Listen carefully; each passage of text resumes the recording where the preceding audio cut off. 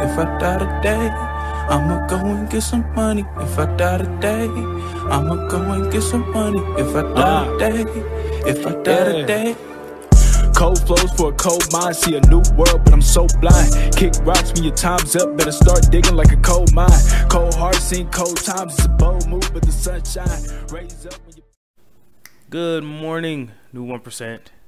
It's your boy, Satoshi Boomin, coming at you with yet another Cardano update, guys. Thank you for everybody that's been hitting that like button, that's been leaving comments down below. If you guys can leave about 4-5 comments down below, let's get some engagement on this video. I really appreciate it. We're talking about ADA. I got my coffee locked and loaded, ready to go. Let's get this show started, guys. So we have input, output here. Great little small video, about 45 seconds, 50 seconds. We're going to be talking about the ADA Yield Fund. Remember, there's lots of money pouring into the Cardano ecosystem. Wave Financial recently made a big VC donation to the Cardano ecosystem in order to support DeFi. Last week marked the launch of the ADA Yield Fund, a new initiative to support Cardano DeFi ecosystem growth. We invited Wave Financial David Seimer on the Cardano 360 to tell us how this fund will support new DEXs, lending protocols, and stablecoin issuers. Let's take a quick look, guys. Hi, I'm David Seimer, founder and CEO of Wave Financial. Wave is an SEC-registered wealth and asset management platform. We are the managers of C Fund, the early stage ecosystem fund designed to support ADA-focused companies at the earliest stage. Now we're very excited to launch this new vehicle called the Wave ADA Yield Fund. The purpose of this fund is to support a lot of those same companies plus other ones that are building decentralized finance applications. So obviously when those companies need support the most is at the earliest stage when they're first launching, and that's what we're here for. Our goal is to fill up the TVL of those platforms, make sure there's a good user experience, the trade pairs are robust, there's always someone to trade against. So it's kind of a continuation of our support from C Fund at the earliest stage. So this fund is already a 9-figure vehicle. It's going to continue to grow pretty rapidly, and we're really excited to be the managers here. So that's pretty cool, guys. You know, I don't think there's any other blockchain other than Bitcoin or Ethereum that has this much resources pouring into it. I mean, I'm sure there's some like Solana and others, but I mean, we have a treasury system, we have a voting system, Project Catalyst, Voltaire isn't even all built out yet. We have so large community. I don't see a way that Cardano can be stopped. And I know I sound like a shill, I know I sound like a Cardano maxi, but I don't give a damn. All right, Cardano's here to take over, and we're growing each and every day, guys. So don't forget it. Don't let an ETH maxi tell you different. All right, guys, let's move on. Thank you to OneCom, ticker symbol 1COMM. We really appreciate them for sponsoring the channel. Thank you to OneCom. Guys, please follow them on Twitter for updates, news, and notes, and also delegate to them as well. We support small stake pool operators on this channel. No big stake pools, no 1%, no none of that. All small stake pool operators, guys. Go ahead, support the Cardano ecosystem, and let's move on. Oh, this is pretty cool. Nearly 1,000 projects are building on ADA as ecosystem flares with massive activity. I keep telling you guys, all right, it's coming. Cardano is exploding, and we will get to where we need to get to eventually. It's just going to take time, and it's going to take a little bit of patience. With the Hydra upgrade fast approaching, Cardano community has been focusing on ensuring steady growth and system enhancement. Cardano, which is currently in the basho phase, whose goal is creating an optimized ecosystem to support and foster the development of decentralized applications, has already considerable growth with nearly 1,000 projects building on Cardano so far, and it's going to keep growing, guys. Don't think that this is the end. NFT projects are obviously the biggest, about 49% of the Cardano ecosystem.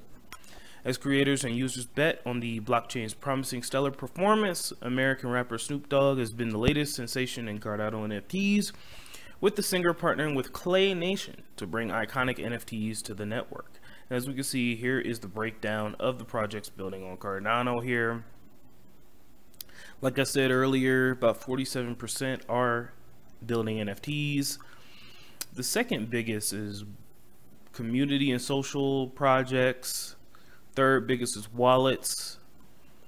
And then I think we have metaverse, NFT marketplaces. So it's just expanding and growing at a rapid rate.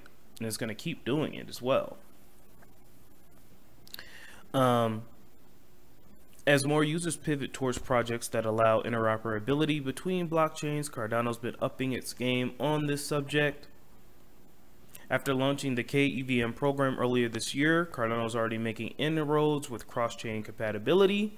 In late March, Milkamada has launched, and now you can stack, stake, and chill on both the Ethereum and Cardano blockchain, guys.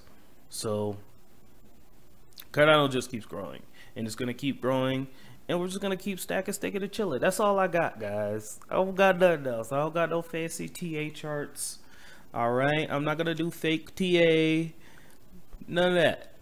All right? We're just going to keep growing. We're going to keep stacking, staking, and chilling. We're going to laugh all the way to the bank. Simple as that. Moving on. JPEG.store. All right? Now, we talked about them a long time ago. Matter of fact, before we get to the updates, let's do a quick little update on JPEG.store. This is, if you don't know, and you're not an OG, I understand. A long time ago, we broke down this marketplace here. It's an NFT marketplace. There's a lot of cool assets here. These Boss Cat NFTs are very expensive. Matter of fact, let me see.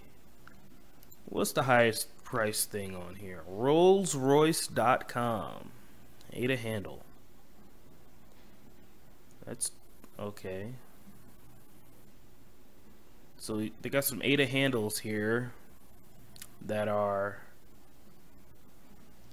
very expensive. I don't know why people are listing their ADA handles for so much, but it is what it is. Space Babes. That's pretty cool. So anyway, JPEG.store, pretty cool NFT marketplace, if I do say so myself.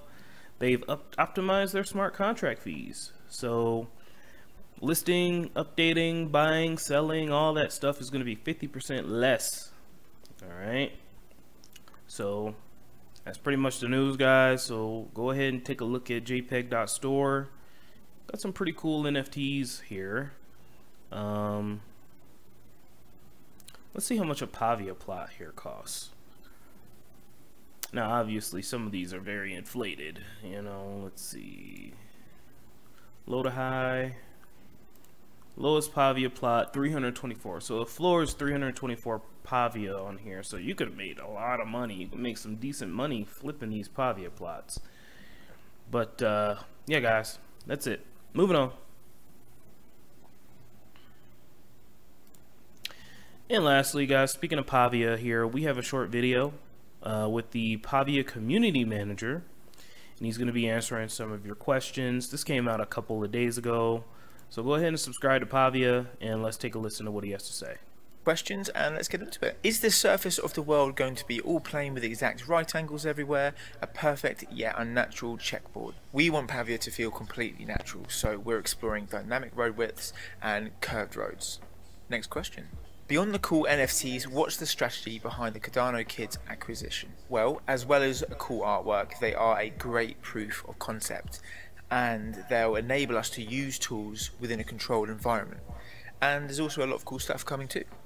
Will Pavia have to check to make sure someone is deploying a PCA they own if it's associated with an NFT? Good question. If a PCA is minted as an NFT, we'll use the chain to validate that ownership before we deploy it in the Pavia experience. What is the Pavia Plaza, and what are the advantages of having a property nearby the central plaza?